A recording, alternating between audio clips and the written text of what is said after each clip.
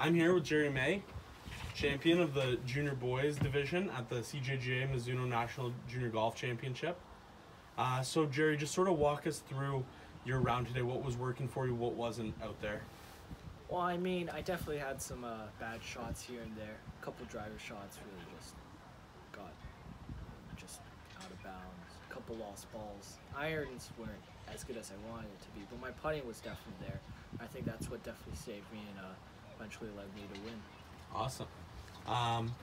You know, obviously it's an honor, but what does it mean to you specifically to have your name engraved onto the MIZUNO National Junior Golf Championship with the likes of Brooke Henderson, Mackenzie Hughes, and Michael Gillick? Oh, it's amazing. Like, to think that they held the trophy that, you know, I'm holding now, and I think that, you know, it's really inspiring. Absolutely. So obviously there was a bit of unpredictable weather this week.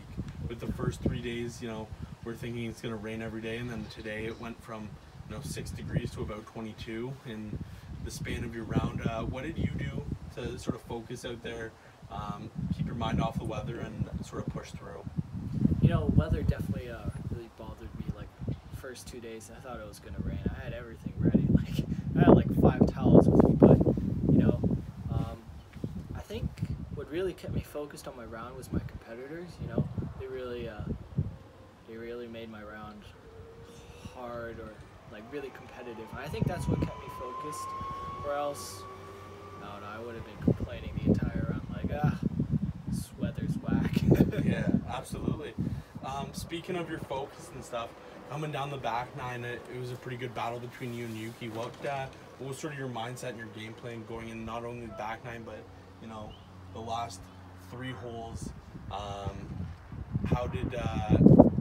How are you feeling, and what was sort of your game plan going into those? Oh yeah, I was super nervous. I mean, you know, front nine, it was pretty bad for me, but, you know, I thought that, you know, still have a chance at winning, and then it got better from there, and then I think I was at 1.2 up on Yuki, and I thought, okay, it's pretty easy, but, you know, Yuki really held on and made a couple birdies and got it back to even, and then, you know, I think my game plan changed right after he got even on me to thinking, whatever he shoots, I'm gonna just try to make that.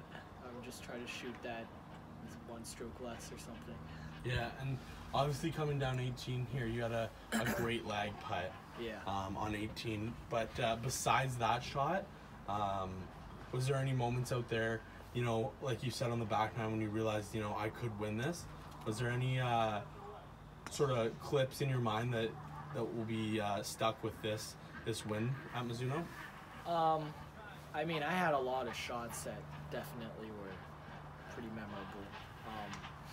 Most of my putts and chips this week were really memorable. I mean, iron shots weren't that good. Besides the last hole, I mean, they were going everywhere. But, you know, it was really my chipping. It was really my putting. I think one shot that I think I'll remember is number 17, where I just tickle the hosel. It goes way right, and I'm thinking, geez, okay, Yuki's on the green, and he's putting for birdie, and I gotta definitely save this one just to keep it back at even.